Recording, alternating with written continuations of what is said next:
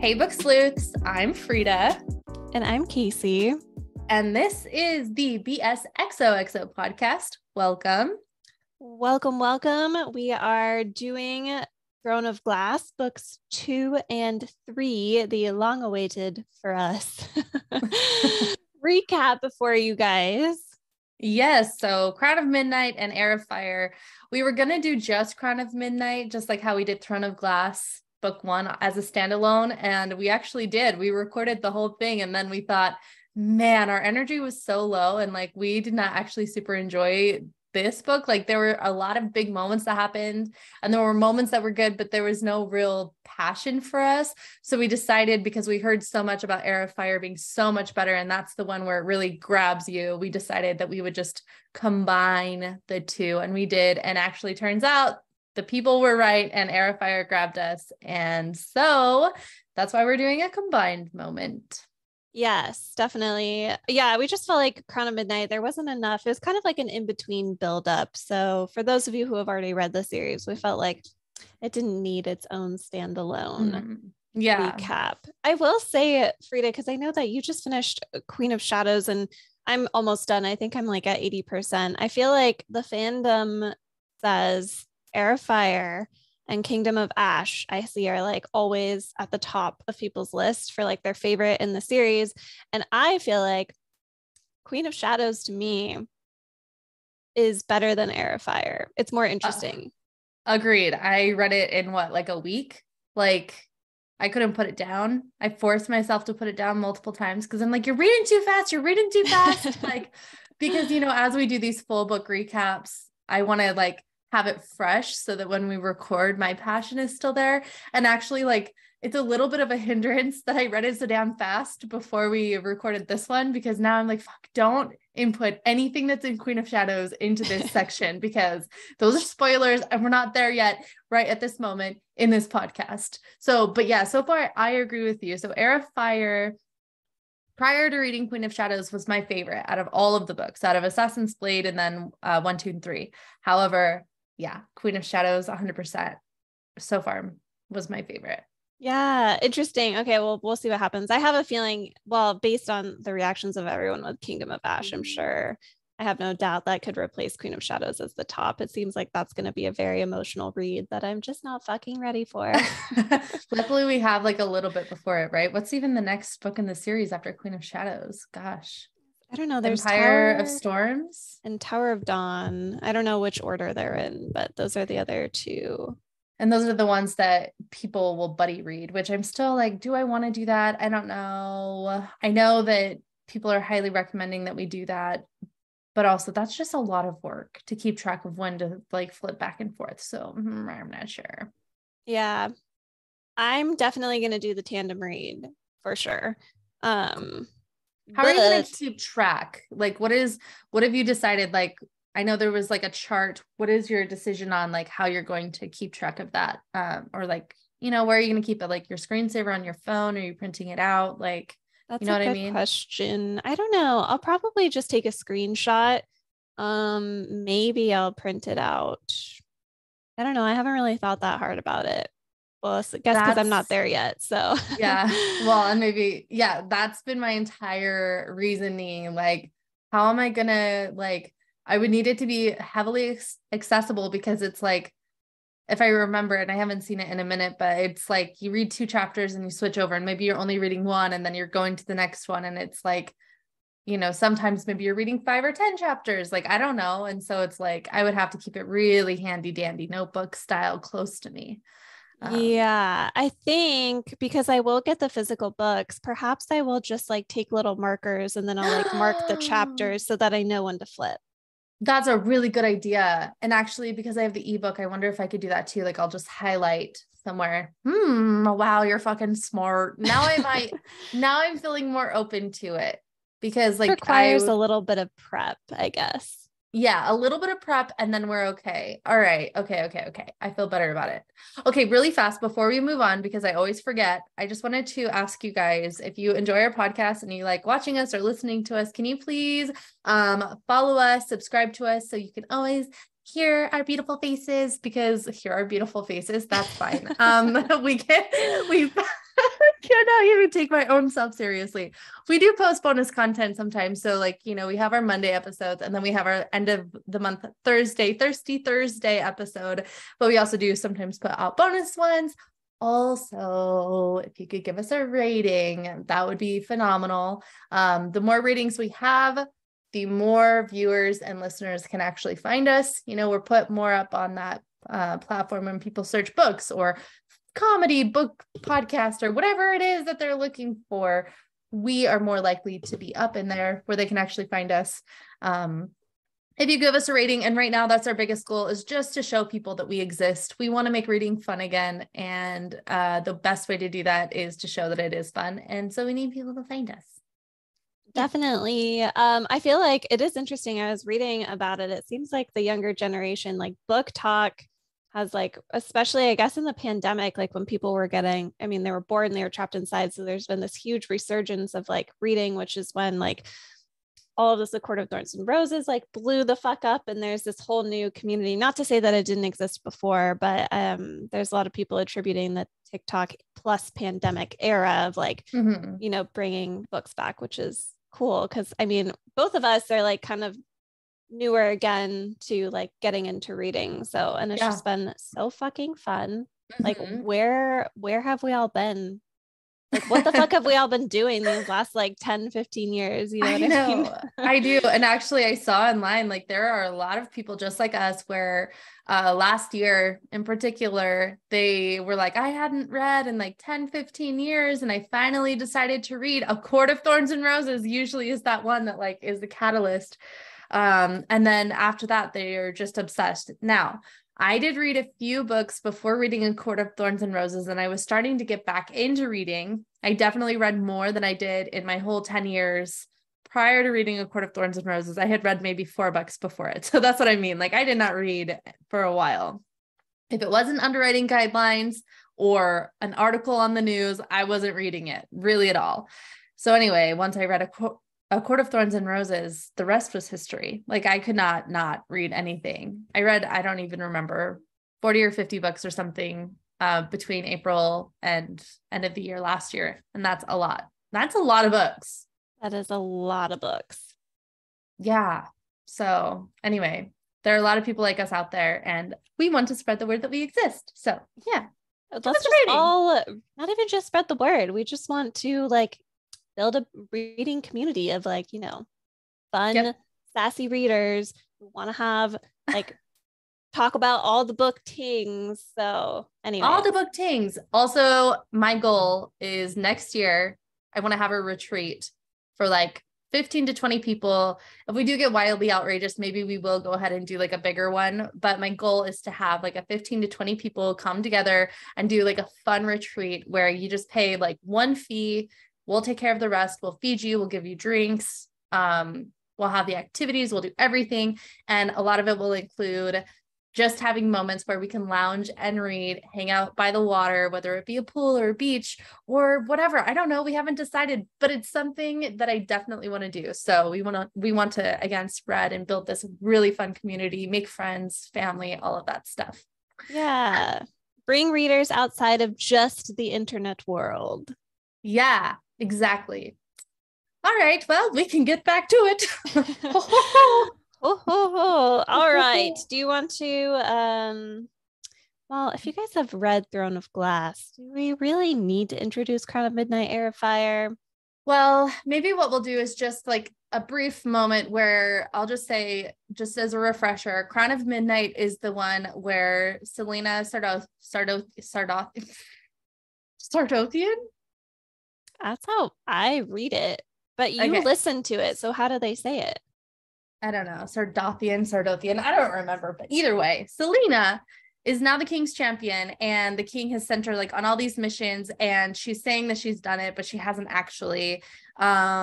She is sent to kill this dude Archer, but she knows him because he's a courtesan and, she's an assassin. So they were buddies, whatever kind of buddies. It's the one where she and Kale kiss and like are falling in love. But then Nehemia dies, and then she blames Kale because he could have helped prevent it. And then she opens a gate and then she turns it to Faye for a moment. And then Kale sees that and he's like, yeah, she's a monster. And Dorian has magic. And then she goes away to Winland. No, wait, Mistward. Well, they send her to Wenlin, and then Rowan takes her to Mistward. This is now Heir of Fire.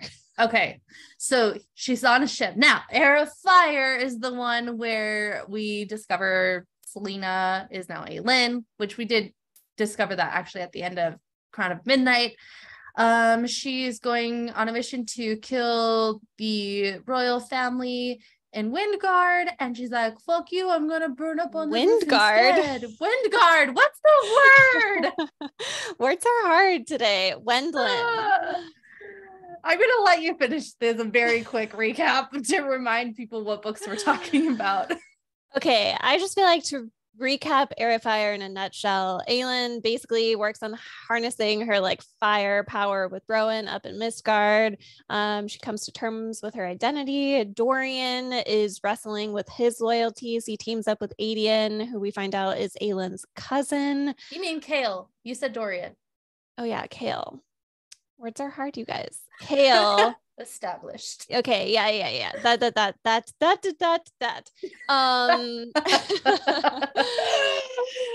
And I think this is the book we really start to understand more about like what these darker creatures are. There are Valg princes that are going to be a part of the king's army, and they are like wreaking havoc, trying to take the bodies of like demi-fae. And there are princes, and at the end of this book, Dorian basically gets one of those prince collars put on him, and Kale has to Kale breaks all of his oaths, all those things, and he flees so that he can figure out what the fuck to do about the Dorian situation. And then Aelin is on her way back because she's just announced herself and like is going to go deal with the mess of everything. Yes. Okay. There's your introduction. There's your refresher on what it is. Now we're just going to jump into our song choices, who we're casting for the top main characters, and then just talk about some heavy hitting moments, trivia, and then that's it. So here we go. All right. Song. We each chose a song. And funny enough, the lyrics of the songs are actually very similar. We are not allowed to play the music for you guys, but we will tell you the names, and then on Instagram, I'll post what the songs are again, so you can give them a listen if you want to. Casey, you want to share your song? Yeah, we feel like these would be like I don't know, what would it be? Like the trailer song, theme song, something like that, or the anthem, I guess, for both of them. Yeah. So I chose...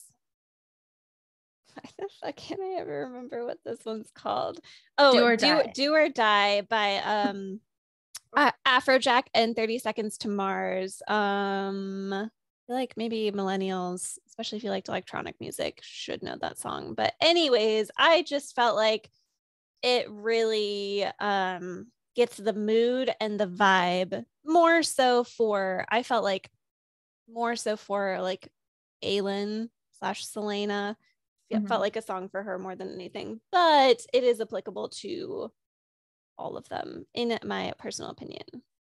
Yeah, I think that everybody goes through these dark moments and the storms in their minds and all of that. So yes, I agree. And then my song is called Madness by Ruelle, I think is her name, Ruelle. Yeah, both of these are very like, it's like madness, anger, but you're having to hold it in. There's a storm raging inside of you. And you're like trying to run from it or whatever. So that's what die Songchart are very good. I really like these songs, and how amazing are these artists? Yeah, they're really good. They're very vibey. I feel like mine is like, yours is like just like a notch more moody, I feel like. Which I like too. So yeah, I think they're both really good fits. Yeah, that moody one that I found, I was like, ooh, I could just imagine like listening to this, like get a nice dark bathroom, some really good candles, and maybe not even a book, just like sit there with your thoughts if you're in a grumpy mood and you just listen to the mood. Yeah, sometimes you need a song to help you feel all your feels, Yeah, I do know. I watched a movie even yesterday when I was like, I probably shouldn't watch this. It sounds sad. And I was sobbing the entire time, like rubbing my chest. And I was like, should I turn it off? No, I'm not going to turn it off. I am going to continue this pain.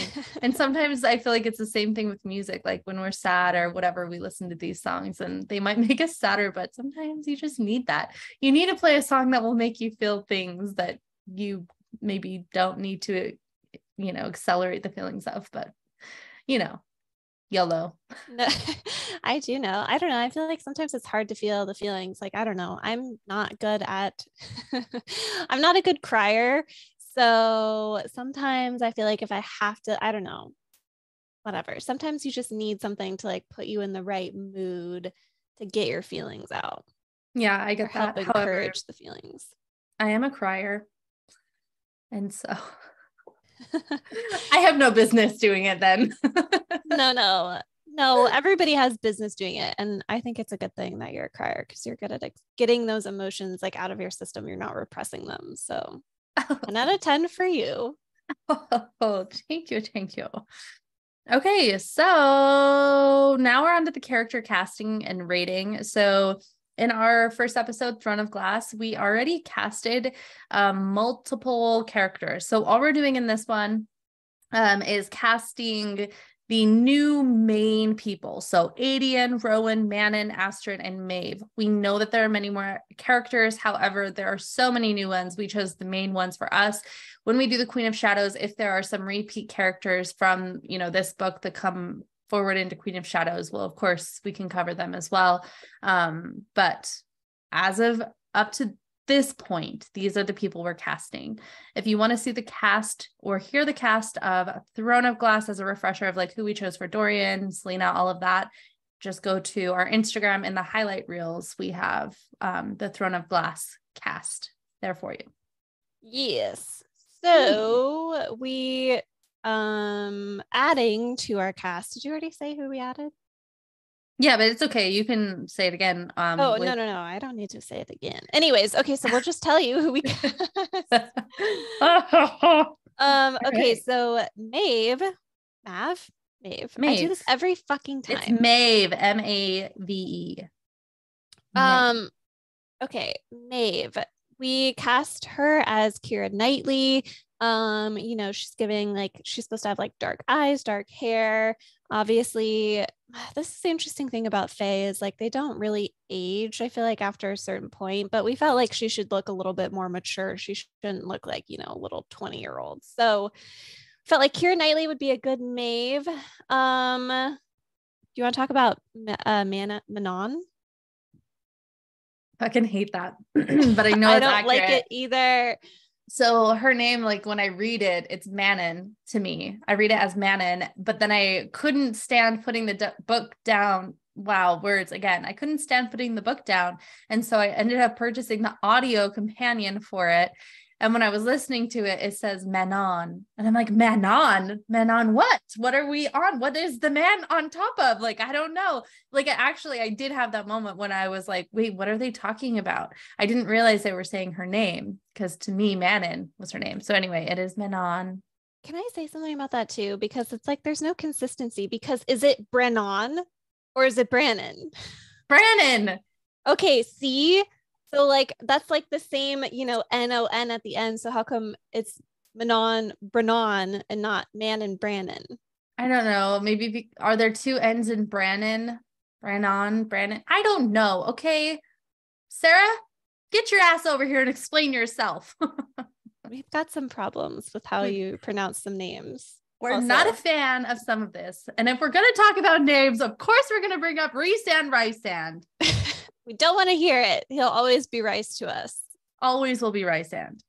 Okay. So, Manon and Astrid, actually. So I want to touch both of them at the same time because you and I were kind of going back and forth also trying to decide. And actually I saw online, a lot of people liked this Sydney Sweeney for Manon. We chose her to go to Astrid, but I saw some people wanted her for Manon.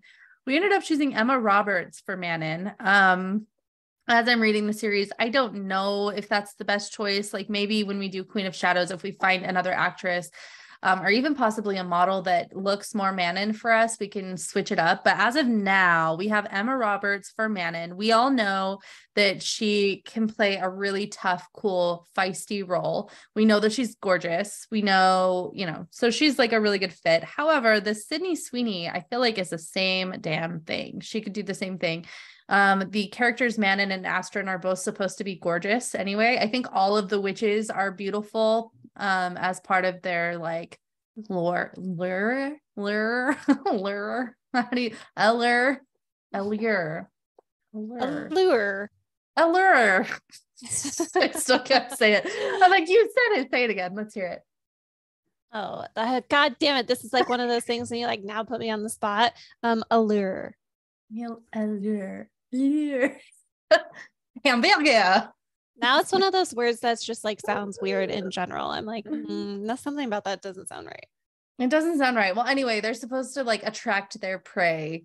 It's like that word, whatever. We all know the word that I'm trying to say that Casey can successfully say. So anyway, I'm actually going to post up on Instagram, on our stories. Like, who do you think, like, I guess, do you agree with like us keeping Emma Roberts for Manon versus Astrid? And do you agree with Sydney Sweeney being Astrid instead of Manon? And just see what the overall consensus is. Cause that was one thing we were kind of going back and forth on. Yeah, it's interesting. Yeah, we did agree that like Emma Roberts could be Manon and Astrid could be Sydney Sweeney. But I will say, I do think as a leading role, well, kind of a sort of leading role, I do think Sydney Sweeney, I don't know, Frida, if you've seen her in anything, but I do think she's like a better actress. Like she's pretty high caliber. She's incredible. And she can really embrace the intense vibes. And I feel like Astrid needs to be intense too, but she's a little bit more free-spirited and wild. And I don't know. I'm actually looking up Sydney Sweeney right now because I'm like, have I actually seen her in anything before? I have not. So I just have to take your word for it. I've not seen any of these things. She's in a lot of stuff. Oh, Handmaid's Tale. Okay, I have seen her, I guess. Oh, yeah.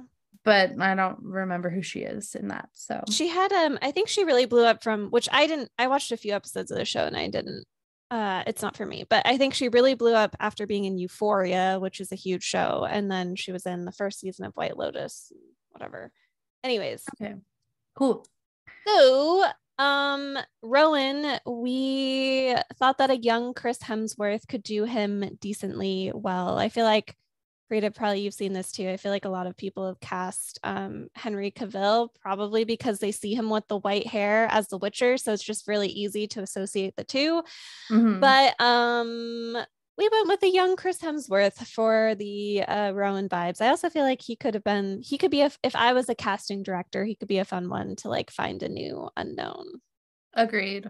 Person. I feel like most of these we'd have to find a new unknown person because I don't know. I'm very interested to see, because A Court of Thorns and Roses, that's a real one that is coming to Hulu at some point.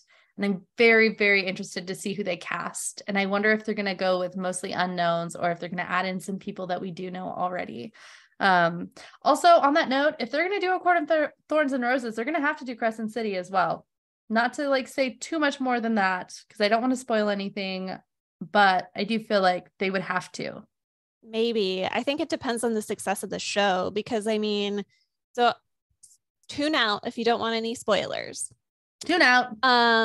So if they're starting with A Court of Thorns and Roses, it takes them a long time before they get to the blendings. Like, let's say, I don't know how it's going to roll, but let's say they did like one season per book or something. If for whatever reason the series didn't go well, we would never get to Crescent City. True. It better fucking go well. Don't fuck it up. I think they're going to need a really high, big budget. I almost feel like Crescent City would be easier to do live action just because it's in a modern world. So you don't have to like recreate a whole fantastical new realm. I don't know, something about I'm not saying I'm excited for Court of Thorns and Roses, don't get me wrong, but I feel like Crescent City would have been easier to broach because you just, Hollywood's got the whole big gun thing and like modern world, like whatever. It's So true. it'll be Probably would have been. interesting. I just, Yeah. there's more room for them to fuck it up, is more what I think with not going that way, which I hope they don't. They better fucking not. You better not fuck it up. Don't be pissed. Better not. Okay, we have one last person we casted. Adian, good old Adian. Okay, so we chose a Trevor Donovan. I hadn't really seen him before. I have 2 pictures that I'm gonna post up of him. So I mean, he's from something. He is. Let's look it up. Trevor. I need to put this drink down. Good Lord. What did I even say his name was? Good crap. What is happening? I guess he's most known for, I think, the reboot of 90210. Okay. Prescription for Love. Okay. So he's like in some of these kind of looking Hallmarky ones. Like, okay, USS Christmas, Love Finds You Charm, Jingle Bell Princess, The Engagement, Charm, Aloha with Love. Yeah, so he's in a lot of these cuter movies, but then Dancing with the Stars and 90210, yeah. But that's over, huh? 2008 to 2013. Yeah. So, we are going to tell you guys of the newbies who are our 2 favorites and then who's our least favorite. Frida, should we just are we doing least favorite of the newbies or just least favorite in both books? I think we could just do least favorite I think we could do most favorite and least favorite. Oh, fuck. I don't know. I know we talked about the new cast, but also the old cast is all still fully in here. So maybe we choose our favorites out of the new cast because obviously we should give them some credit. Otherwise they'll be left in the dust. And I don't know. Okay. So we're going to okay, that sounds good. We're going to go with 2 favorites and the least favorite from the noobs. Okay, you go first. God damn it. Okay. I usually have to go first, so that's why you have to go first. All right, fine. Okay, so number 1 for me is going to be Rowan. And then based on these 2 books that we've read so far, Adian's going to be number 2 for me. And then my least favorite of the noobs, like obvious choice, is going to be Maeve. And I know I'm almost positive that you're going to have a different number 2 than me, but let's hear it. Obviously my least favorite's Maeve. I feel like out of everyone, that's gotta be Avi. But before I move on, I am curious. Because we talked about this in the first one, I think. I don't even remember. Because again, we recorded Crown of Midnight and then we ditched it. But Duke Parrington or the King, who do you think is worse after reading these 2? Like, do you still feel like the King is the absolute worst? Oh, yeah. I mean, he's controlling Duke Parrington with a ring and he's like creating genocides. And yeah, no. Yeah. There's no question in my mind. It's funny because there was a moment where I was like, Duke Parrington is worse than the King. And it was because I was able to read some chapters from the King. I just got some attention from him. So I was like, I like him more. Like, I'm so weird. I don't know why, but yeah, I was like, when I think about it reasonably, obviously the King is worse. So I wanted to bring it up because I just remember that being a moment for me when you were like, why the fuck are you choosing the Duke as worse than the King? Are you kidding me? And then you like laid out the path as to why the King is worse. And then I was like, ooh, I am a toxic girly too. No, okay, but in your defense, I do feel like we see more scenes, like we get more personal with Duke, and like he's obviously a disgusting human being. So it's more like if you were to zoom out, it's easier to then say King. But like with how zoomed in all the chapters get, we do get more intimate views of Duke Parrington, and he is a piece of shit. He is a piece of shit. 100%. The question is, was he a piece of shit before or after the ring? I get the vibes that he was always a piece of shit. I just feel like he must have always been. Yeah, and maybe he doesn't have a ring on, but I thought that he did. No, he does. Yeah, He okay. has a ring. Yeah, because I Okay. remember there's like, the glancing between the rings and who all had them and stuff. Um, which by the way, we didn't cast one guy, which I guess maybe he wasn't that important, but he was like the cousin or something, and he ended up getting a ring. And I just remember, and this is more heavy hitting moment section, not that we wrote it down, but I just remember thinking, like, is he a bad guy or is he a good guy? What was his name? I think he was Roland. blonde. Yeah, Roland. Couldn't remember, like, oh, and I don't even remember what happened to him, but the whole time I was just thinking, Yeah. like, was he You good or was he bad? we saw what happened to him in Queen of Shadows.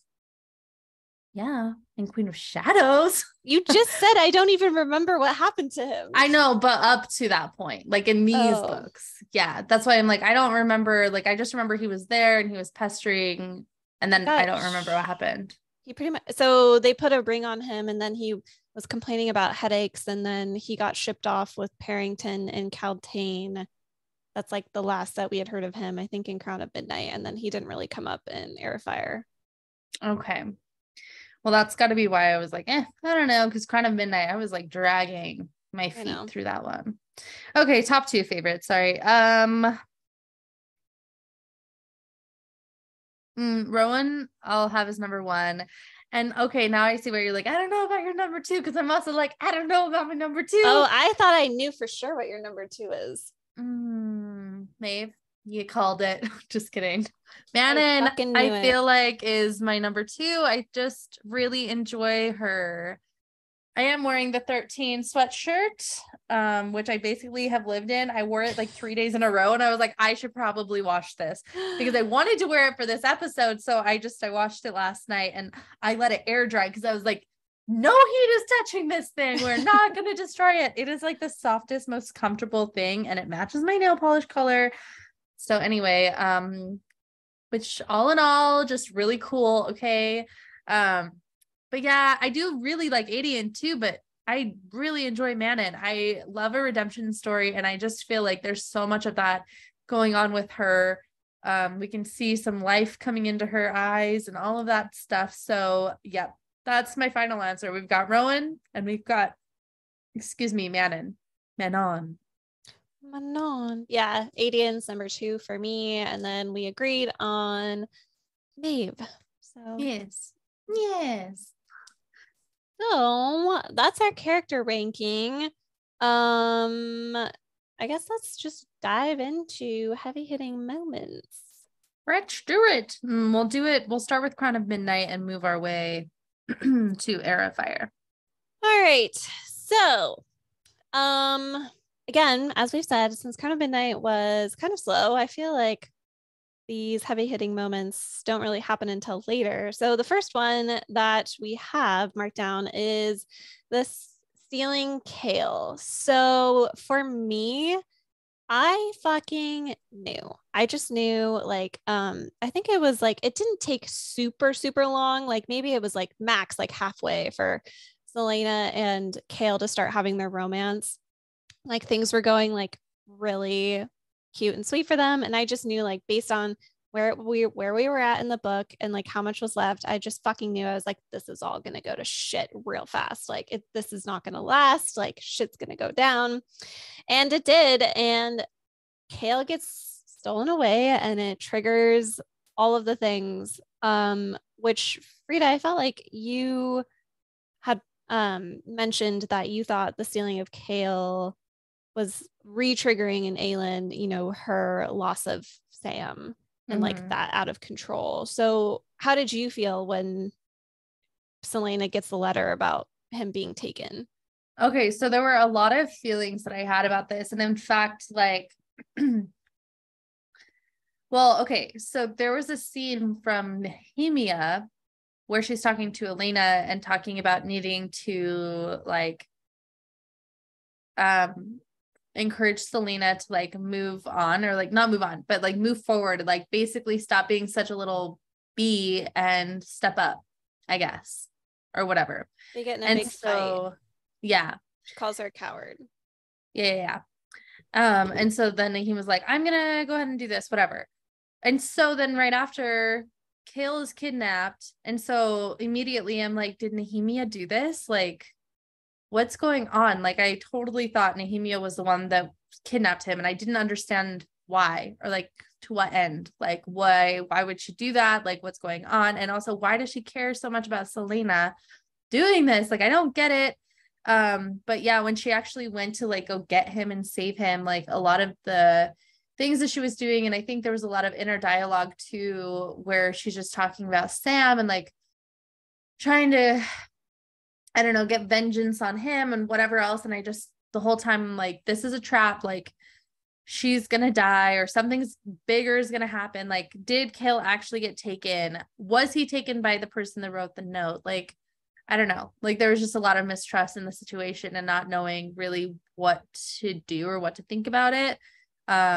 She was badass in that scene. I felt like she hadn't been a badass in a little while with that. And then she was like a pure badass again. What did you think about it? Like, having not read Assassin's Blade yet? I mean, so Selena had still revealed a lot about like Sam, like he came up a lot and how he was like taken from her and murdered, and we knew her parents were murdered and all that stuff. So I guess maybe I didn't get the same level of detail of understanding, but I still knew that like this was triggering for her. She like talked about she got that like murderous calm. So I don't know.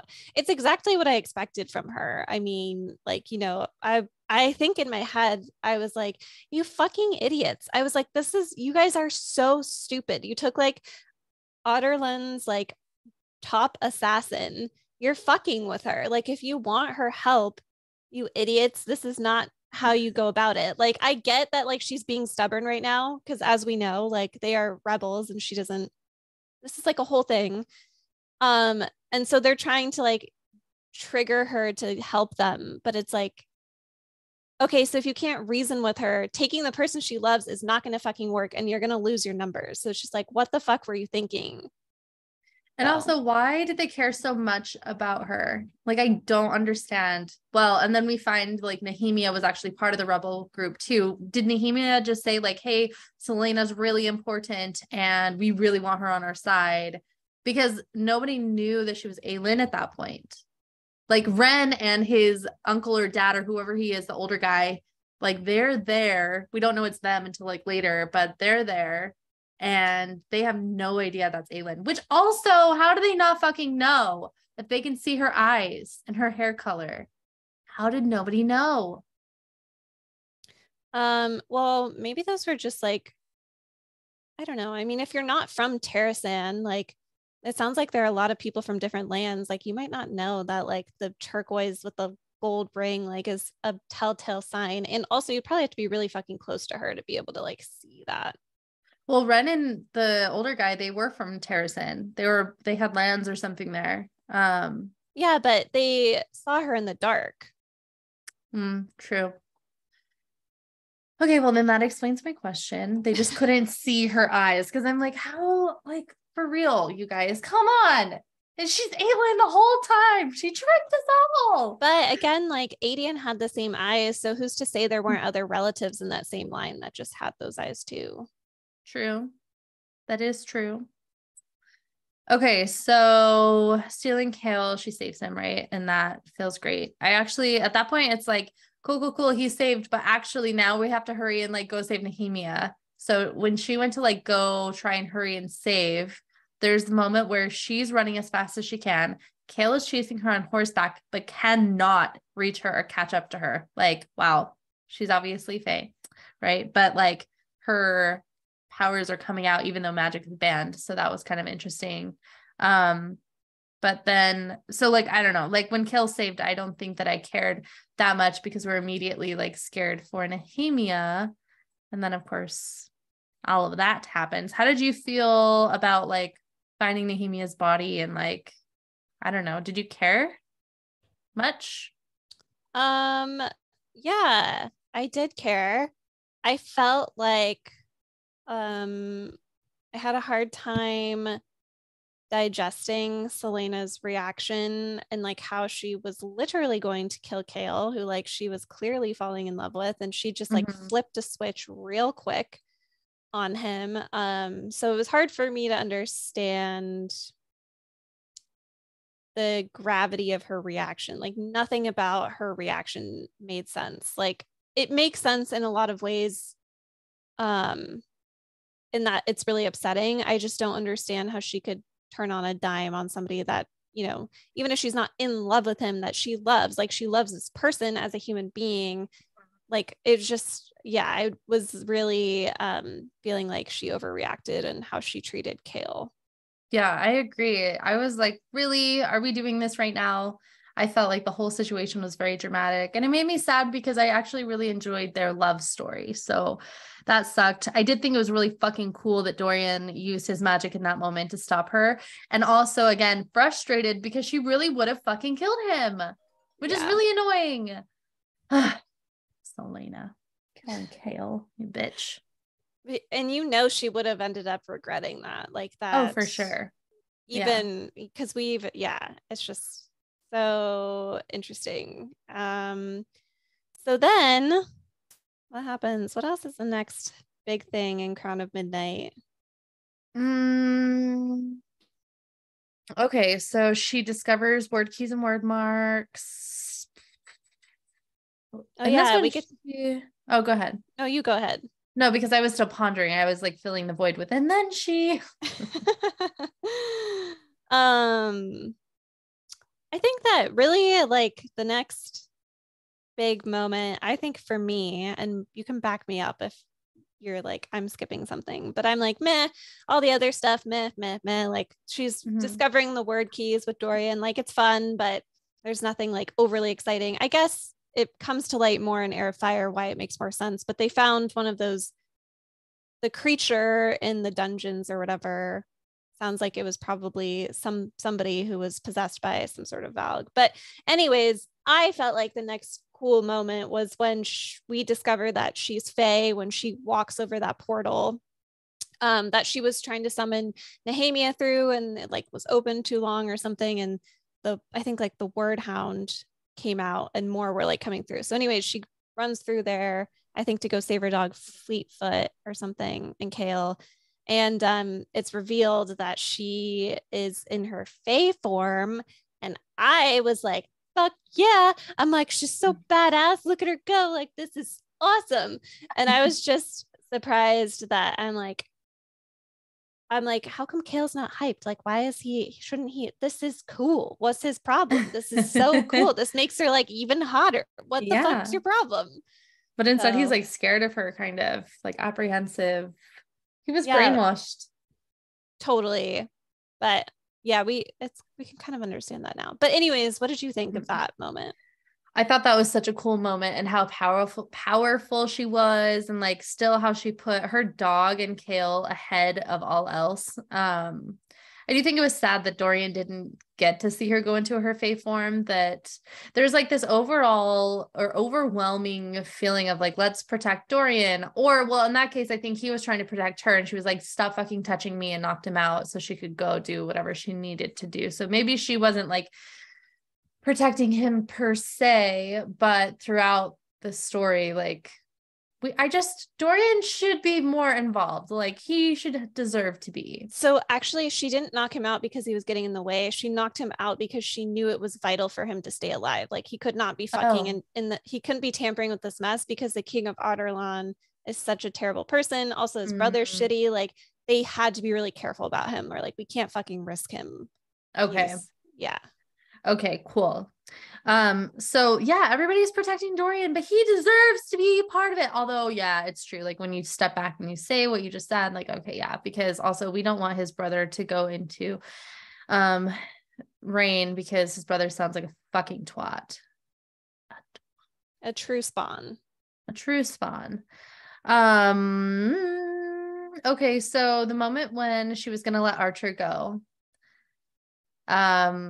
which I actually, like, thinking about it further, I was like, she should not let him go. Like, he's a fucking dick. Like, you never let him go. You have to kill them. Otherwise, they're just going to come back and bite you. But then, of course, she didn't let him go because he said what he said. I don't even remember what it was, but I was like, ooh, you did. You did. It was something about Sam. Yeah, what a motherfucker. He Yeah. shouldn't have said that. Yeah, he did say something like she was gonna totally let him go, and then he brought up Sam somehow, and then she was like, that's it. That's fucking it. See, now I'm curious. I'm like, okay, I need to fucking know. Cause it was like I think that we figured this out last time. I'm like, he real fucked up. Yeah, let's find it. I will sing for you guys as she does it. Do, do, do, do, do, do. Selena said, you're a fool if you think I'll help you. And he said, oh, once my men start working on you, you'll soon change your mind. Roark Farron was a client of mine before he was killed, that is. You remember Farron, don't you? He had a special love for pain. He told me that torturing Sam Cortland was the most fun he ever had. And then she went, ha, and then a hi, and then she kicked him. Yeah. If you don't know what the reference is from, it's from Anastasia, the little bat dude. I gave her a ha and a hi, and I kicked her, sir. Oh, wait. Interesting. Oh, okay. I thought that she was going to let him go. So yeah, she did say, you're leaving Rifthold tonight, you and all of your friends. And then he said, thank you. If I find you in the city, I'll kill you. Blah, blah, blah. He said, I knew you were a good woman. He said, wait, when did she kill him after he said the Sam thing? no, actually, she was going to let him go, but then he manipulated her one more time. And she was like, that's it. He's done. It was when he said, I knew you were a good woman, that Selena halted and turned. There was a hint of triumph in his eyes. He thought he'd won, manipulated her again. One foot after another, she walked back toward him with predatory calmness. And she said, no, I'm not. And then goodbye. Okay. And then her last word to him as he the dagger's in him. And then she whispers, but Nehemia was. Oh, dang. Dang. He messed up. Yeah, too much manipulation. So I guess it wasn't just the Sam. I was wrong. It wasn't just the Sam comment. I mean, that wasn't helping, but she just kept seeing through how manipulative he was. And she was like, you know what? You're a fucking problem. He was a problem. He deserved to go. So after that, Kale is kind of, and correct me if I'm wrong, but it feels like Kale is going back into protective mode over Selena. And he convinces his dad, he's like, I'll go back and I'll be your heir. I'll be the Lord. Just help me convince the king to let her go. Not let her go. That, right? No. He was trying to convince the king, oh, it's a good idea to send Aelin over to Wenlin because I don't think the king had been able to get any of his forces over there yet. So it wasn't an area that had been breached. So he was trying to make it seem like, go send your champion there, have her kill the royalty or whatever. So he wanted his dad to back him on the suggestion, with the council. So, yeah. To get her out. So yeah, you're right. He wanted to get her out, but he had presented it as send your champion here for this reason. Yeah. How did that make you feel? Were you stoked about her going, or were you no, you're risking yourself because of all the deals? The king, he said something to her if you fuck up, I'm killing Kale. I don't even remember the specifics, but he was he made it very clear that he'll kill the people she loves. Yeah. Oh yeah, and I think he threatened Nehemia's family too. I didn't have strong feelings about it. I was kind of getting bored of her being stuck in the castle. So I think I was looking forward to her branching out and going somewhere else. And we knew even then that Wendelin, I think we knew that there was magic somewhere on that side of the continent or whatever. So I was looking forward to wherever that was going to lead her because yeah, it just seems like things were going to get more interesting. What did you think? I remember feeling a little bit of apprehension. It took me a really long time to get into Heir of Fire too. I had to restart it multiple times, the first chapter, not even the first full chapter, the first half of the chapter over and over and over again. Cause I'm oh my gosh, this is so boring, which is really lame and annoying of myself because now that I know what I know, I'm you should have just read it faster, you bitch. It was so good. You tortured yourself for no reason, Frida. You tortured yourself. But anyway, I was a little apprehensive. I really wanted to see her and Kale mend things and get back together because I really enjoyed that relationship. I actually would have been okay with her getting with either Kale or Dorian, but like in the first Throne of Glass book, like where Kale is like leaning or laying on the ground talking to her through the actual fighting part to become the champion, I'm like, okay, it's Kale. But I truly would have been happy if she was with either of them because I liked them both for her. But anyway, so I was a little apprehensive. I wasn't sure how I felt about it.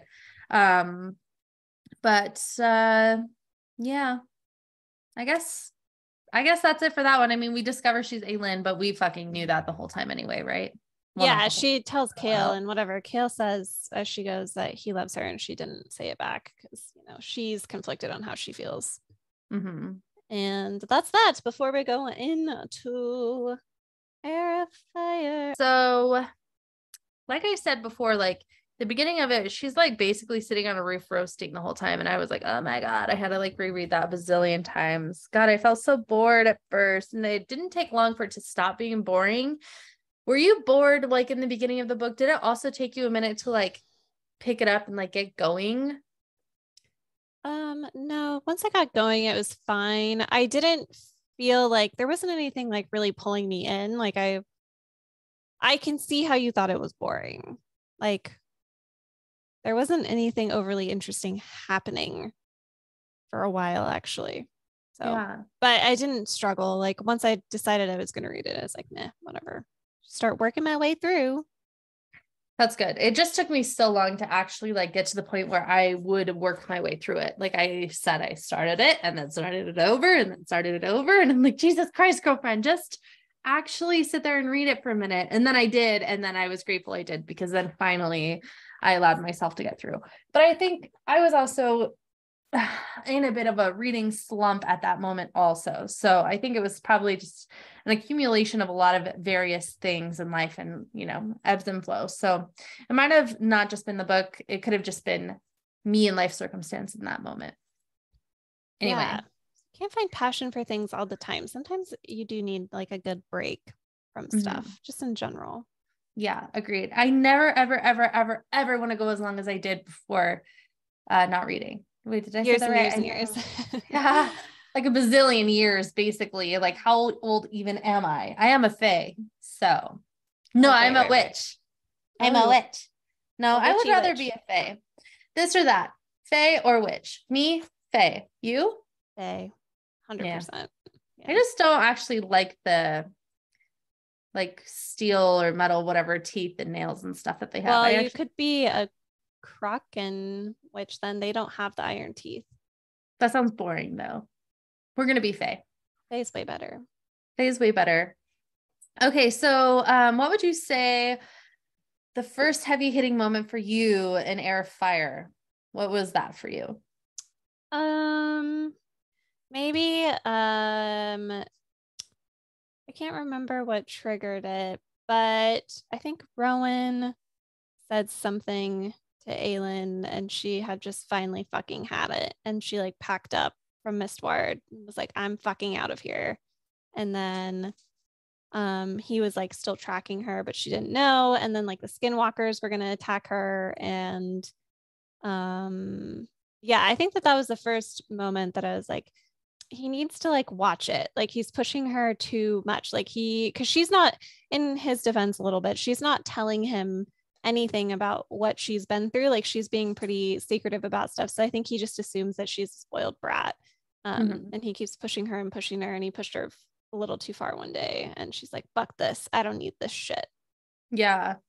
Which to his defense, like she also is super closed off this whole time, which why would she share her life story to some dude anyway, who was also a jerk to her from the beginning? But I guess from the outside looking in, I'm like, if you would just tell him some of the stuff that you've been through, he maybe wouldn't be treating you the way that he's treating you.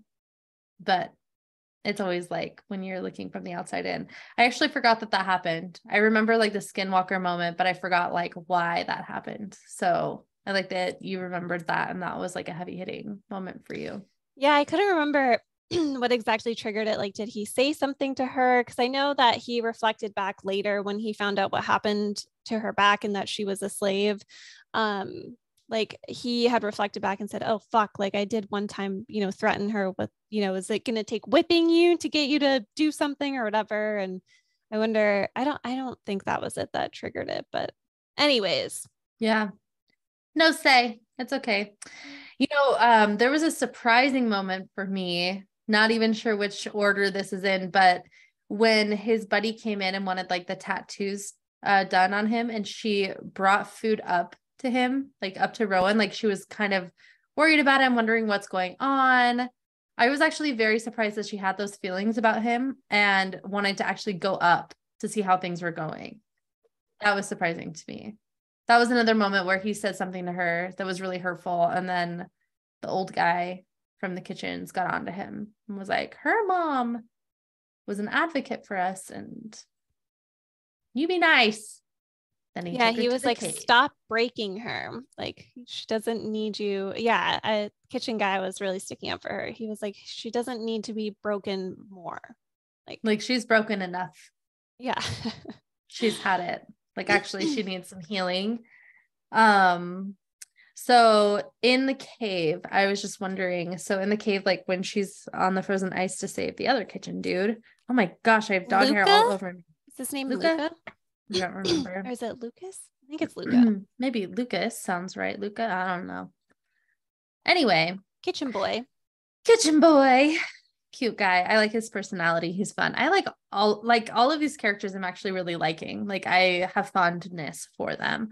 Anyway, he's like on the ice. He's like, yeah, I just, I want extra credit or whatever it is he's there for, and he's like, so you gonna get me? You gonna give me some food? Like, can I get off this ice? And she's like, oh fuck, I guess. So let me like try and do this.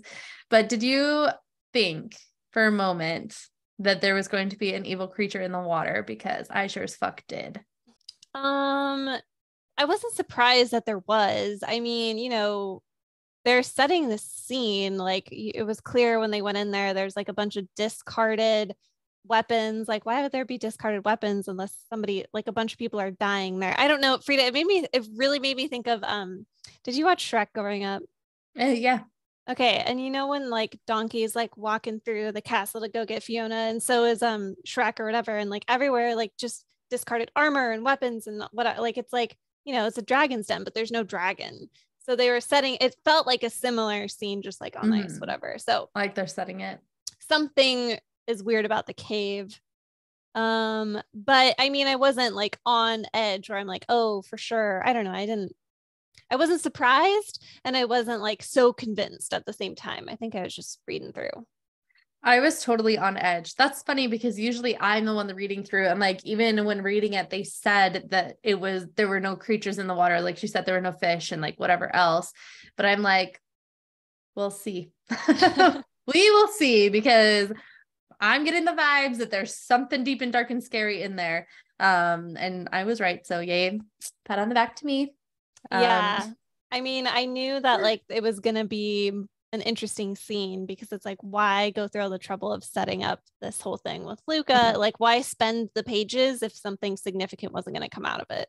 Yeah, agreed. And honestly, like I love this part of the book, because this is also the part where she like beats up Rowan and he maybe lets her, but also I thought that was really fucking cool. I'm like, you get him, Aelin. And I felt like that was a moment where they earned a lot of respect for each other too. And like, now it's time where we get to be friends and possibly have a romance. Yeah. Which we still don't know, but that's where I'm like, finally. Because he took her to that cave too, like right after, I think, kitchen guy, Emery's, I think that's his name, scolded him and talked about his mother, and like, you don't need to keep breaking her. So she was already on edge, and like they were being sassy and rude to each other. And he let her beat the shit out of him for a sec, because she was like, no more. She was like, we're not jeopardizing any more people's lives like for training me or like whatever. She's like, that's enough. Like, we're not. It was just triggering, like, I don't want more people dying because of like my shit. Like, that's you're a fucking idiot for like endangering him like that. And he was like, okay, fair enough. Like, I deserve this. Yeah, like, oops, didn't mean to do that. Now, that actually begs the question. When Emery says, like, you be nice to her, and he's like, okay, I'm going to be nice. And the first thing he fucking does is take her to this cave over a frozen lake with this dude, Lucas, on the ice. Like, how is that him being nice to her? And I know we get the sword out of it, but also, did he actually know the sword was there the whole time, or did he find it while he was rummaging while he was there? Like, you know what I mean? So it's like, why? How is that him being nice to her?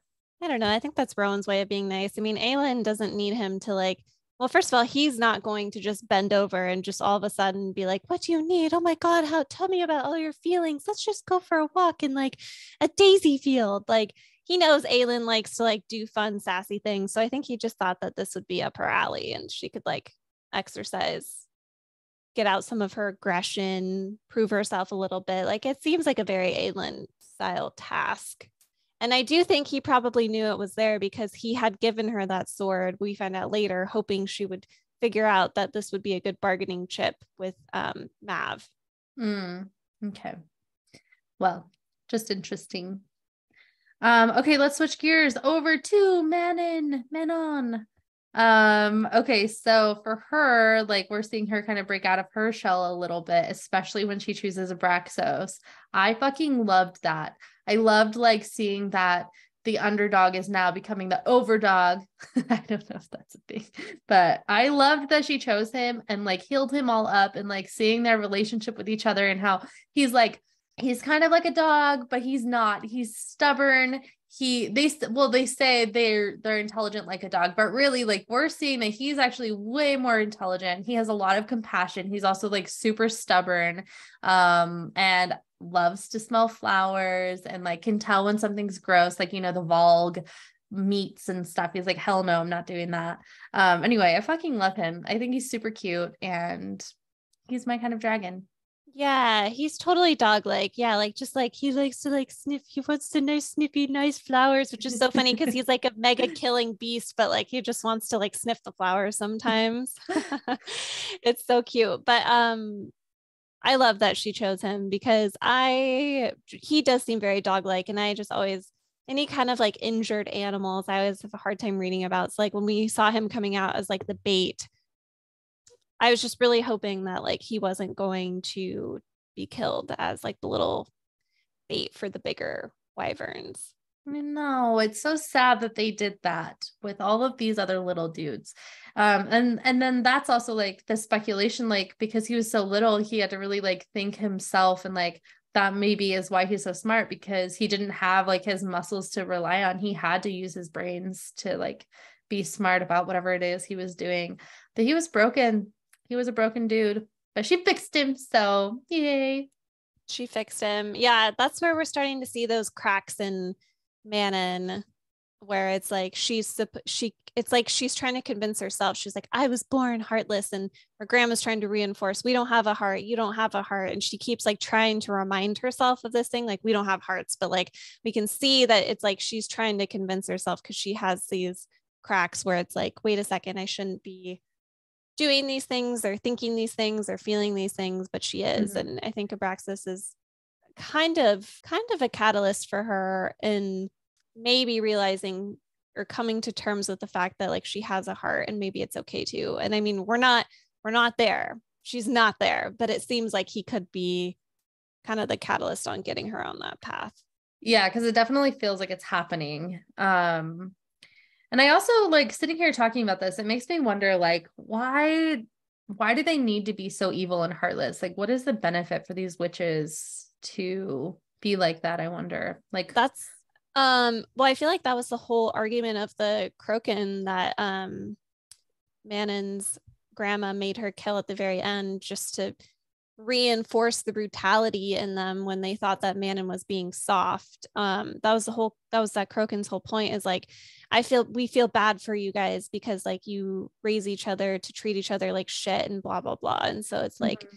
I felt like maybe there isn't necessarily a beneficial point to it, other than, I mean, I guess if you raise everyone like you don't have a heart, you are less likely to be vulnerable to things like love, I guess, which tends to get in the way for a lot of people. So if you don't love things, they can't be a weak spot if you're trying to like conquer and kill and whatever, you know? Yeah, definitely. Well, it's a bummer. And I really hope we get to see Manon, like, I don't know, grow and I don't know, grow a heart more and like maybe fall in love. And Manon, I have dreams for you. And if they don't come true, I'll be so sad. Just to finish up, I guess, yeah, we had heavy hitting moments with her. So just to finish that up. So one of the other heavy hitting moments we touched on was that moment. It was so heartbreaking to me when I think it was the Blue Blood Heir where they're in the war games and she's on her wyvern and the Yellow Legs Heir tells her wyvern to bite the other wyvern and it's dying and it's falling. And we know now she has like a connection with her wyvern because she like talked to Manon about being able to talk to them. So anyway, hers is dying and it's trying to save her. And then Manon like goes to save the witch. Anyway, that whole moment, I was like, I felt so bummed out. Like I felt really sad. It's just like, if a dog comes out to protect a human, like say you're on a run and another scary beast came out and it is attacking you, your dogs are going to attack it. But then what if it kills your dogs? Like that'd be really fucking sad and heartbreaking. And that is kind of like where my whole heartbreak moment was in. I was like, oh no, it's dying, but it's sweet because it's saving her. And like, of course, Manon's saving her. So that's another crack to her heart. But aside from that, like just the moment of that wyvern saving that other witch was like, that was sweet and sad.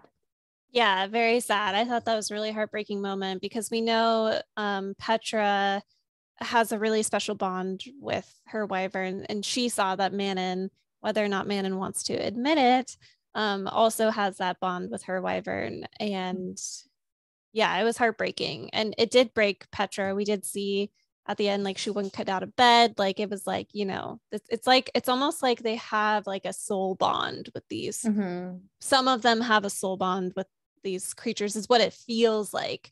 And so it's like when they die, it's so heartbreaking because it was for protecting you. And I'm sure that it's really multi-layered because it's for a fucking war game for a king that they probably don't even like. Like there are so many levels of this that probably make it really upsetting.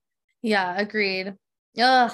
Anyway. Oh, and the fucking Yellow Legs. The Yellow Legs just seem like, especially the heir to the Yellow Legs just seems like the most wenchy wench of them all. Like she's such a fucking like instigating bitch. Like the rules were you're not supposed to like kill or attack. And like it was clear that like she gave the order to like kill. You know what I mean? Both Petra and her wyvern. Manon heard it too. Yeah. Like it's just like blah. She sucks. She super sucks. She's a bitch. We don't like her. No. We don't want love for her. I don't want redemption for her. I love a redemption story, but not for that bitch. She does not get redemption. She sucks.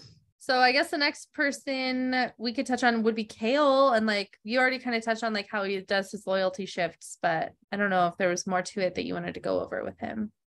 I don't really feel like there was a whole lot that was super interesting about Kale in this book to me, other than he's just being kind of annoying. He's just an annoying little bitch.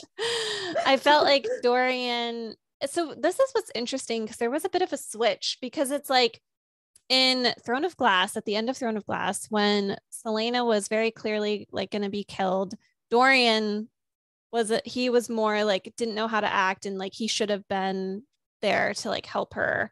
And Kale was there. Like there was no second thought. And Kale killed for her. Like there was no second thought about it. And Dorian was like more like tiptoeing around it. And then now comes Heir of Fire. And Dorian is very clearly telling Kale, I mean, he didn't say it explicitly, but he was like, she's going to come back and you're going to have to decide like whose side you're on. And she was like, he was saying, I know where I feel like I know how she's going to land for me, which just seems like he wants to ally with her and like he sees her as a friend. And it's just interesting that now Dorian has better convictions than Kale, if that makes sense. Yeah, I feel like Kale is struggling a lot. He is trying to figure out where his loyalties lie. And even Dorian is like calling him on his bullshit because Kale is saying stupid shit. Like, if we could just go back to when you didn't have magic and she wasn't Aelin, and Dorian's like, we can't fucking do that. Like, that's not I am who I am. Like, you don't get to pick and choose what pieces of us you like. Like, that's not how life works, Kale. Like, Yeah. I guess we can swing back to Aelin and Rowan. I just feel like the biggest thing for her, obviously, in this book is when she embraces her identity, like the Valg princes storm Mistward. God damn it, Mistward. They storm Mistward, and they are attacking her. Like, she's trying to keep the defenses up, and they like start attacking her and like bringing her back through all of her terrible memories. So we really get the full story of what happened to Aelin the day that her parents died, and like all of the things that she didn't want to face in detail. And Frida, I know you said that there was a moment in her telling that story that was like really touching to you. Do you want to talk about that? I was sobbing. I was so fucking distraught. This was the moment where I had the audiobook on and I was cleaning up.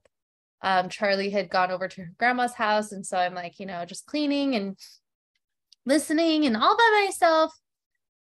Anyway, yeah, just hearing that story and like her crawling into bed with her parents, which I mean, we had heard that part multiple times, but like just like going through the motions of crawling into bed with the parents and then waking up and they're dead, and then hearing the next part where it's like her I'm gonna call her maid because I don't know what else It to was call her her. nursemaid. Okay, I was gonna say nursemaid, but I was like, I don't know if that's the right word. So anyway, her nursemaid like picks her up out of bed, is not really talking about what happened, but it's like clear, like, okay, let's get her out of this bed from her parents. Her parents are dead. And then, basically shit's hitting the fan further. I don't even remember. I was so distraught, but I just was thinking about like, I don't know what it would be like if my little Charlie were to crawl into bed with me and Cam, but we were actually dead, and she wakes up the next morning and finds us dead. Like, how fucking sad that would be. And then further on, the nursemaid is Marion. Her name's Marion. Marion. Okay, thank you. So Marion is now like, run, run, run. Like, this bad guy's coming right now. Like, let me give you some time. Like, obviously, they probably both would have died had she stayed. So she's like, I'm going to buy as much time as I can for you, run and hide and tell my daughter that I love her and like protect her and do all these things. Her daughter lied. What?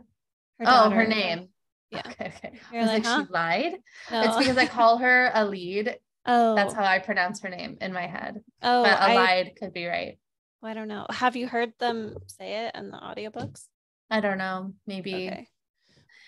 Anyway, so even hearing that too, like she's sacrificing herself so that Aelin can get away, knowing that she has her very own daughter back home waiting for her, and like shit's massively hitting the fan, and to not be able to be there for her daughter to protect her daughter is also just really heartbreaking. And it's such an impossible situation because it's like what else would you have chosen? Like, I mean, she could have ran, but the dude probably would have chased her anyway. And like, I don't know, there probably really wasn't any other way. It was just heartbreaking. It brings up lots of questions, right? Because it's like, did what did I say her name is? Marion? Marion. Yeah. Did Marion know that Selena or Aelin had on that that necklace? Like, did she know that that necklace was going to protect her no matter what? Also, I feel like it's very possible she was just being as rational as possible. She's like, well, either we both die, or maybe I can give her a chance to get away. Yeah. So I don't know. It seems like the choice was a really brave choice, but it kind of seemed like the one that made the most sense, even with her daughter in mind, because she's like, well, if we both die, that's not going to help anything. But if I can give Aelin a chance, and she believed in what Aelin could be one day, like maybe she just knew. I mean, that's better than, first of all, it's better than both of them dying, but also maybe she knew that that was her daughter's best shot at a better life when possible, when Aelin is ready. Yeah, very true. Also the whole scene then ends like with Selena Aelin, like going into the water and surviving whatever. But then fuck, what's his name? The king of the assassins. Arobin. Yeah, like where was he? Why was he there? I mean, she must have like gone downstream at some point, right? If she was in the water for a while, but also it's just, I don't really know, but like, where did he come into play? Like, what was he doing there? Why was he there? And was he the one that just killed Marion? Like, was he there the whole time? And then he found Aelin later. We don't know how long she was out because it sounds like she got knocked out or passed out. So, and I don't know if we'll ever find the answers to that, but I am wondering, like, was that a random Kingsman that came to kill them or to dispatch them, to unalive them, if you will? Or was it him? But if it was him, how did he find her? I mean, he could have tracked her. I don't fucking know. What was he doing there? Why was he there?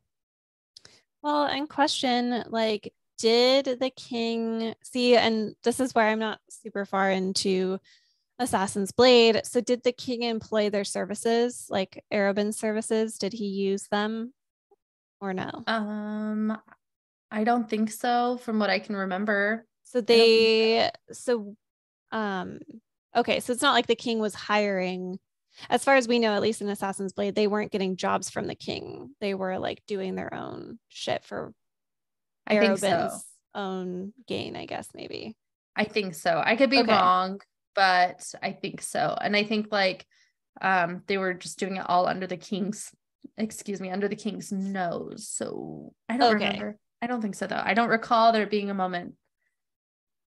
Okay, that makes sense, because I felt like it would be different if the king had, we know from Assassin's Blade that the king was very clearly working with Arobin and like hiring him and using his services. But if that's not true, then it's harder to draw that connection. Exactly. Well, anyway, yeah, that part was like super heartbreaking for me. Literal, like I had to stop everything and message you guys. I was like, you guys, my chest hurts. My face is burning from the tears. So sad. It was so sad. Okay, so I wanted to switch over back to Rowan because we also had this big conversation about mates. And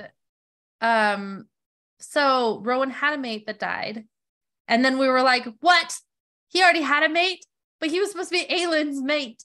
And so then we're like, can you have multiple mates? What a selfish asshole for having another mate. So it's, there was that whole.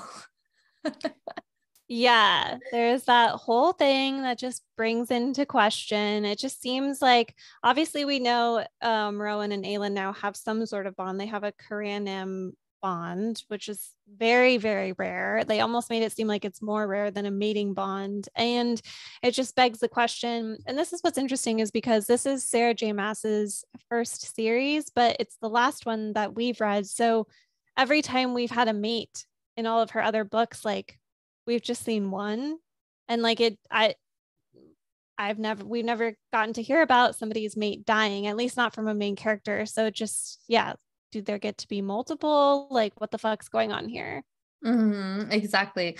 Well, and then also I am again always too scared to look things up because I really don't want spoilers, but I wonder if the mate in this book is different from what we read in the further books because maybe it morphed, being that it was her first series. I just wonder if she was able to further expand on what a mate was and the bond that existed with that mate. So I'm just saying, like, there could be a possibility that Rowan and Aelin could still be mates, maybe.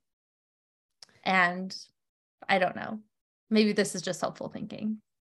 Yeah, I don't know. I think that it's possible. And then also, maybe it's just possible that they can just have, I don't know. It feels like they are mates, though. They're giving mate vibes, but we'll see what happens. Mate vibes.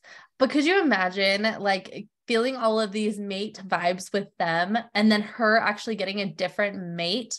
Because now they have a Karanam bond. He ends up doing the blood oath. So now he has like 2 different soul bonds with her. Plus, if they're not actually mated, which, would be a 3 for 3. If they're not actually mated and she has somebody else, like, what would that relationship look like? And like, would that be weird? I guess, like, would there be fighting? I just feel like maybe the mate bond isn't always the end all be all, because 2 examples come to mind. So like when Rysand talked about his mother and father being mated, it didn't actually sound like they had a very good marriage. Like they just happened to be mated and like they made the best of it, but like it wasn't a good situation. And we'll see what happens because I know we'll learn more about Elaine, I think, in the upcoming books, but it doesn't seem like she's particularly fucking pleased to be mated with Luchin. You know what I mean? Like, I don't know that we've seen it be beautiful and amazing, but it seems like there have been hints of examples of it. Like it's not everything and it doesn't always work out in that perfect dreamy way. Yeah, that makes sense. It reminds me of that one book that we read that I did not super love, where there was like that DNA testing to like find your match. Oh yeah. The One or something. Yeah, something like that. Yeah. I think that is what it's called, The One. Yeah. That one was interesting. I mean, before we find out, well, okay. Anyway, I'm just saying like that was interesting because like there were some people that claimed to have been matched and then really like they maybe weren't the most compatible. Like maybe it's a serial killer with a cop or something, you know, like you just don't fucking know. Anyway, so I digress. Why did he already have a mate? But there was still a moment too that stuck out to me in Heir of Fire when they're sitting in the tree. I think they were, investigating some of those demi-fae deaths, and she was talking about Kale, like, could Kale have been my mate? And Rowan asked her a question, do you want to know the truth? And she said something like, not tonight or not right now. So it just felt like there was a moment too where it's like he had something more to say about it and she wasn't ready for it. So then that little nugget got slid in there and then it just hasn't come back up. Yeah, that's so funny because you were like, they were in the tree. I was like, no, they were in the laundry room. What? This is why, because I was listening to that part too. And I was in the laundry room. That's so fucking funny. I know. So like they were in the tree. Bitch, they were in the laundry room. What was I thinking? Do you think that it's interesting that she would wonder if Kale was her mate and not Sam?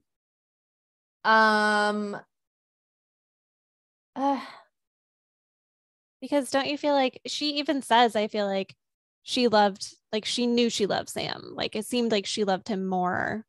Yeah, it is. Yeah, that's true because Sam and her really, really were super, super close, but she lost her virginity to Kale. So I don't know.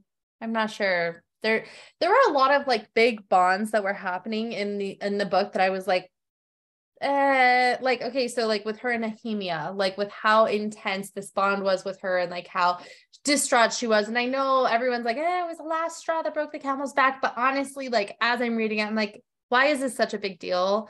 Like, why do we care this much? Like, yeah, it's sad. We should care some, but like, why do we care as much as we do? Because I did not see that you guys were as close as you were. And then, you step back and it's like, oh, it's the straw that broke the camel's back. And she had so many people that she lost. And like, this is triggering for her, but that's like all excuses for this big relationship that the author, maybe because she was such a new author, she didn't get the chance or ability. She didn't have the ability yet to like grow as big of a bond as she does. Cause even Queen of Shadows, like that book is like way better than these other ones to me. Like, I feel like the writing is like better. You're getting more, I don't know, bonding.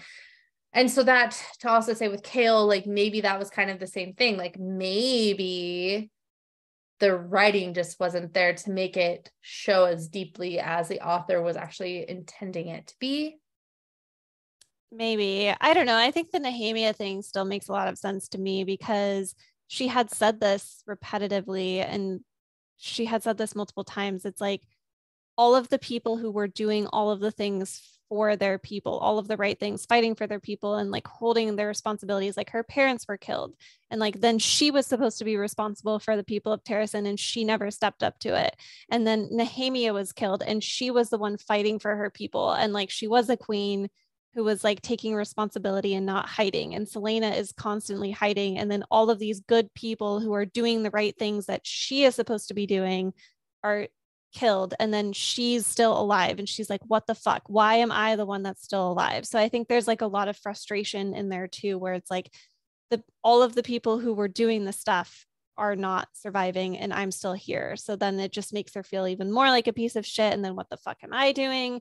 And then obviously we finally see her like embrace her responsibility.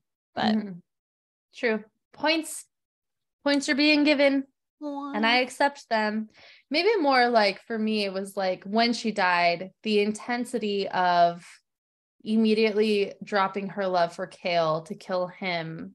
That was like super shocking for me. The ruminating on it after, I still was like, I don't know. But then when like we've talked about this before. So like as you're giving these points and then you say them again, it's another refresher for me to be like, okay, yeah, the ruminating on it, that makes more sense. But like in the moment, I'm like, why are we doing this? Like, why are we trying to kill Kale?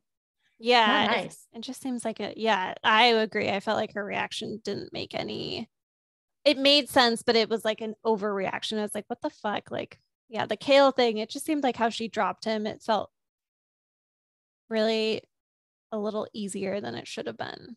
Yeah, and there like, were a lot of parts in this book that was like that. And I just feel like she kind of didn't really give him the benefit of the doubt. Like, obviously, Kale like fucked up, but he was also like, he didn't ever have any ill intentions. Like, he made a mistake. Like, let's keep in mind, like, he's in his early 20s. Like, they're figuring shit out. He doesn't know everything that's going on with the king. She also, there's just so many parts to it where it's like, I don't think he ever had ill intentions. He fucked up, yes, but he was also trying to protect her. So yeah, I don't think that he thought it was going to go as far as it was, because if I remember, the king also had him add extra guards to her because there was a hit out on her. And the king wanted to meet with her later. It did sound at all times, it sounded like two completely separate things were going on. And in fact, that's what happened. Somebody had a hit out on her, which she did have extra bodyguards on. And the king specifically told him not to tell Selena about it because she's always getting in the way. Her, she's always, she's a busybody. She's in the way. And the king's like, no, I don't want her in the way. And then, yes, he was going to have his conversation with her. I wonder if the king was going to kill Nehemia also, like if that was part of his plan, or maybe he was going to try to put a ring on her finger, or one of the collars, which we didn't know existed at the time, but maybe he was going to try and control her somehow. Yeah, I guess we'll never know. We'll never know. Okay, so then I guess our like final overall heavy hitting moment is where, I mean, we already touched that Aelin and Rowan have the Caranam bond, but that is how Aelin is ultimately able to destroy the Vogue princes. It's where she's like, I'm Aelin, like this is it, like I'm this person. And then the best part of all, which again felt a little bit too easy, when she gets to free Rowan from his blood oath from Maeve. And Maeve is like terrified of Aelin's fire, which she like lights up the whole fucking town. Not to burn them, but like, damn, Aelin, that was really fucking cool. You're badass. And then he ends up giving Aelin a blood oath. That was really cool. All of that happened so fast. Question, because I can't remember. So Brannon, this is just coming up because you're talking about breaking the blood oath. And obviously we find out that Maeve, she was not interested really in how much of Mab's power Selena had. She wanted to know how much of Brandon's power that Aelin had. And Brannon, he was a god, right? He was not just a fae, he was a god. So his power was like almighty. Googling. I felt like there was something about him that was extra. I think he's a god. Careful though, because there could be spoilers. Okay, so what I'm reading without clicking on anything, Brannon was an exceptionally skilled warrior, but by far his most well-known ability was his fire magic. Blessed by Mala, one of the gods, Brannon was feared, ... So I don't know if he was actually God. He was blessed by one of the gods. Interesting. Okay, yeah, so then perhaps he is just fae. Yeah. He was a fae king. So yeah, if it says he's fae, then I guess he's not a god. There's just something about him that I thought was a little extra oomphy, you know? He was blessed. Maybe that's why, because he was specifically blessed by this person. Okay. Oh, right. And we talked about this too, like the Brannon Alina connection, because technically Aelin and Dorian are like very distant relatives, because Brannon was the father of Alina, who married Gavin the Haviliard. So that's how they're all connected. Okay. I love this fucking series. That's something that's like so wild to me, is like, I love The Court of Thorns and Roses. I did not think it would be possible for me to love anything else. And then I loved Crescent City after I got past that jumbly moment where I'm like, insert all of these sums and equations above my head. Like, what the fuck is actually happening? All of these words. Once I got past that, about probably 10 chapters in, I fell in love with that series too. And I was like, I still loved A Court of Thorns and Roses more, but I loved that series. Now this Throne of Glass one, it took me a minute, but my God, I love it again. Like, I had no idea that I could love another series, and SJM is worth all the hype, all of the fucking hype. She's so talented. Kills it every time. And she's a fast writer too. Or maybe she wrote them a while ago and they're getting published so soon thereafter. Didn't A Court of Thorns and Roses come out in 2020? I don't know. That might have come out in 2020. I wonder when the first Throne of Glass came out. Actually, it says May 5th, 2015 is when it was originally published. Why did I think that 2015? Oh, interesting. Well, Throne of Glass came out in 2012. So, but anyways, well, some of her newer ones, though, I mean, the newer renditions, whatever, they've been coming out recently. So I think perhaps it was picking up steam. Court of Mist and Fury 2016, then 2017, then 2018 for A Court of Frost and Starlight. And then there was a gap. So from 2018, there wasn't a new one until 2021, which was A Court of Silver Flames. Yeah, after I said that and I actually looked it up and fact checked myself, I realized I was sorely wrong. She is not a fast writer. The last book we have from A Court of Thorns and Roses is 2021. So really, we're in 2023 and we deserve another one.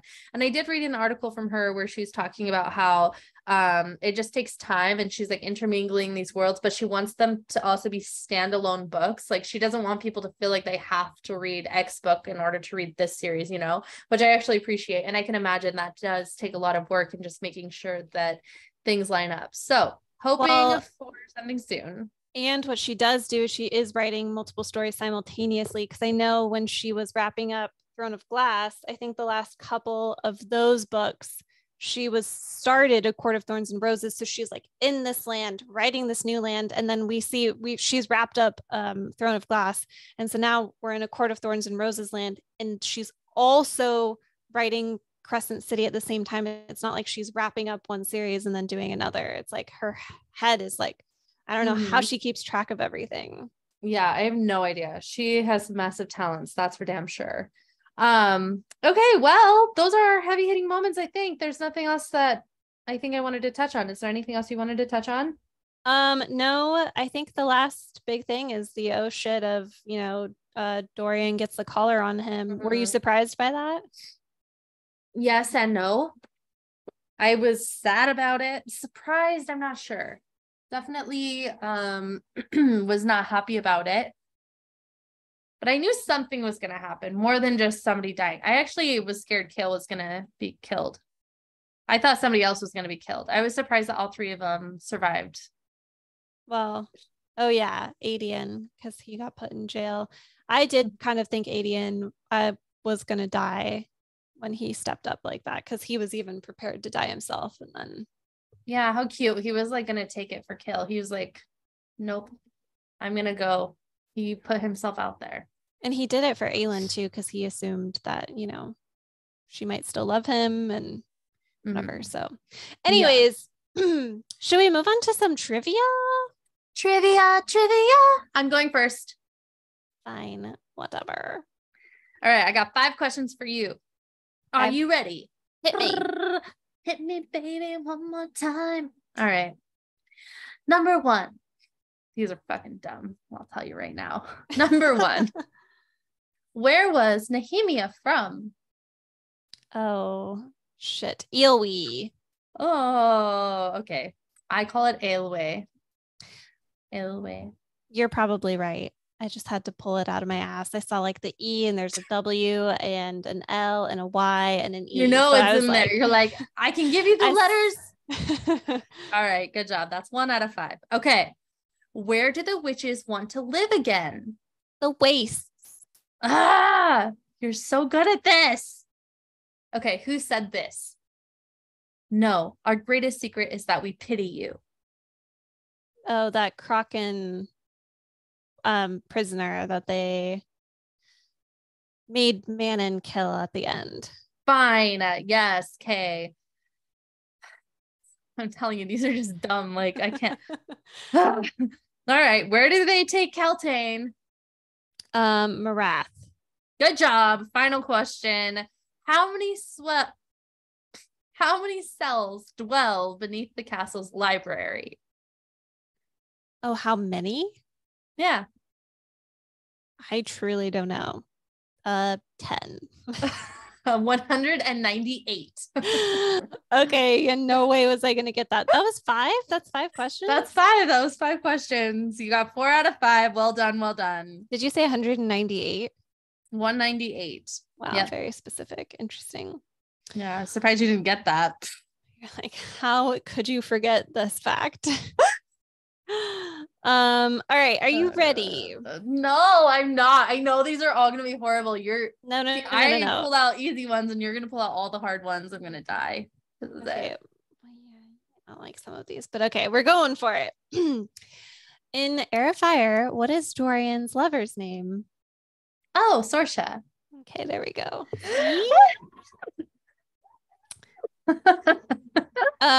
Okay, what is Rowan's mate's name? I don't. Emily. Okay, I'm not actually sure how you say it for sure, but I had been in my head saying Lyria, or is it Lyria? It's Lyria. Lyria or Lyria? I think it's gonna be Lyria because I have a buddy who named their kid Lyra, and they spell it just like that, but without the I. At the end. I think Lyria is prettier in my personal opinion, but I agree. I concur. Who is Keely? Who is Keely? Can I get a hint of like what book she's in? Keely is in Heir of Fire. Actually wasn't all that. Keely. Who is Keely? I don't fucking know. Do you want a hint? Sure. Okay. It has to do with Manon's story. Well, Manon's side of the books. I don't know. Okay. It's Petra's Wyvern. Ah, cute. Ah, Keely's the one that dies. She's the one that died. It's so sad. Okay, I just gotta pause this to say, I just like cheered myself answering the first question correctly. And I realized that you might be listening and have never listened to our podcast before. Let me just say, I fucking suck at trivia. Every time we do trivia, I fail. So the fact that I got the first question right, I was like so excited thinking, I'm a fucking winner. I'm going to win this one. Hard. Am not. I've already failed it too. You're winning no matter what. All right. You may continue. What did Aelin tell Chaol before she left in the hopes he'd figure out who she is? She said, yes, she did say, but what did the what was it? I was but 12. I was but 8. I was but 9 when the magic ended, and I lived in Terrasen, and I was an only child. No. What did you say? Okay. She gave Chaol a date. It was a month and a day with no year attached. I'll give you half a point if you can tell me the significance of this date. It was her birthday. No, it wasn't. God damn it. There's no year attached. So anyways, it was the day that she snapped at Endovir, and it was the day that her parents died. Those were the same. Anyways, so then Chaol went back and he looked through the records like 10 years ago and saw what was the news that day on that and whatever. And then he sees, oh fuck, and then Aelin. Anyways. So that was also the day that she had a meltdown or like a moment where she just needed a day to herself and she like took off Oh, she was at Yeah, the castle too. I Okay. think so. Probably that same day. So last question. What is the name of the servant that helped serve Selena in the glass castle? She was given like someone. Oh, I know her. She wasn't. Yeah, she definitely obviously wasn't an Heir of Fire because Selena wasn't really there. So I'm remembering like an I and a GH in that name. there are two I's in it. Ugh. There's a P. I don't remember, but if I read it, I would know it. And I read it recently, and I'm like, why can't I remember her name? Her name was Pee. Princess Pepe. Princess Pee. No, I don't fucking know. It's Philippa. Bullshit is what it is. The fact that I got 1 out of 4 and you got 4 out of 5 really, no, I got 1 out of 5 and you got 4 out of 5. Really? Grinds my gears. My gears are successfully grounded. Well, and now I just feel mean. You're a meanie. You're a meanie poo-poo head. Like, You how don't dare even you? love me. Well, anyway, overall book rating, I'm going to move straight on to that. For me, I love the fucking series. So right now I'm at a 5 out of 5 because I could not give Crown of Midnight that high of a score. Yeah, I was gonna say, I'm like, that doesn't fit Crown of Midnight. Definitely not a 5 out of 5. No, that would be like a 3 out of 5. However, Heir of Fire, I really fucking loved it. Maybe I could say a 4 out of 5, 4.5 or 4. I don't know. I rated highly. I highly rate it. Suggested read. I'd give Crown of Midnight. Yeah, Crown of Midnight, I'd give like a 3.2. And then Heir of Fire, I think, deserves a solid 4. Yeah. Solid numbers for Definitely, Heir of Fire. I wouldn't give Heir of Fire a 5 for sure not. I don't think it was like the most mind-blowing, amazing book I've ever read. Because even you said in the beginning it felt slow to you. So God damn it, you're right. And I forgot I had like a whole rating scale I was giving myself. I always struggle with what I want to rate things because it's like I love the series. I never want to deter people from reading it if I like it, even though several of the books were slow. Fine. I agree with that. A 5 is probably too significant. Talk to me again at Queen of Shadows. well, you did say 4 out of 5 though. You had already downgraded. Okay. But I also was like still wishy-washy in my head. Ultimate answer, 4 out of 5 for the whole shebang. Boop, boop. And that's all that we have for you guys. I believe we will be recapping Queen of Shadows on its own, but we've got a couple of other books coming up for you guys first, including Daisy Jones and the Six, and we'll have ZA4 coming out for you guys here shortly also, and Spare. We will be recapping that for you wenches. Yeah, so actually Spare is coming first. That one will come out March 6th as long as all goes well. And then right after that is Daisy Jones. What's cool about the Daisy Jones coming out is this is totally not even intentional, but it's coming out March 20th. And it's also coming out into theaters. Like, so they created a movie for it and it's also coming out in March. So that's kind of cool. We did not plan this, but that's what's happening. Another exciting thing that's up and coming is as long as all goes well, we currently have scheduled with author Caitlin Zura to meet with her. That airs on February 27th. So that will be our BS week where we will have some book tea. And then, I guess that's next week. Fun fact Coming for up. you. Next week. No, not next week for them. Next week for us. And then they'll have it airs in a couple weeks for them. Nah. This right now airs the 20th. And then the actual Caitlin airs the 27th, exactly a week from when they're listening to it. Oh, I see what you're saying. Yeah, because we're recording this on the 10th. Hello? Behind the curtain of the podcast. Hello, brain? Am I here? You're here. It's fine. We're just giving you guys some behind the scenes.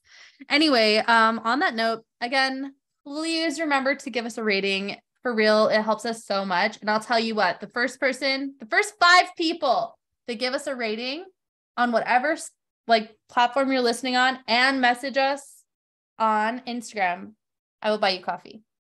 Send us a screenshot. If you guys give us a rating, send us a screenshot and we will send you a coffee, some funds for your coffee. Yes, which is quite the handy situation, if you ask me.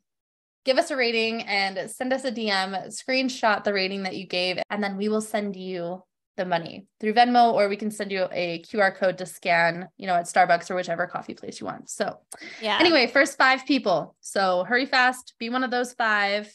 We appreciate you. We love that you're here listening.